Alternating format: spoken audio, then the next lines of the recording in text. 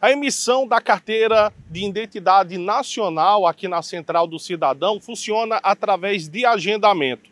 Só que nesta quinta-feira ele não está funcionando, porque amanhã a Central do Cidadão no setor do ITEP passará por uma atualização. Questão do ITEP amanhã no dia 2, na verdade, essa é uma parada para o dia 2 e 3, que alguns boxes do ITEP funcionam nas centrais da Grande Natal, né, funcionam no sábado. A gente, como só funciona na sexta, nossa parada é só referente a amanhã.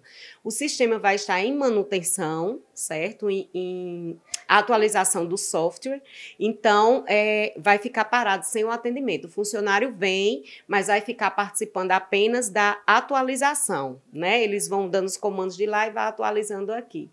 E nesse momento nós não estaremos fazendo a CIN, né, o documento, mas estaremos no box entregando o RG de quem já chegou. No caso, as pessoas que o RG já chegou e que estão aqui, que fizeram há mais de 40 dias, né, podem vir buscar seu RG, que vai ter um funcionário lá entregando. Mas a questão de fazer, a gente não vai fazer. Por isso que hoje o agendamento está fechado.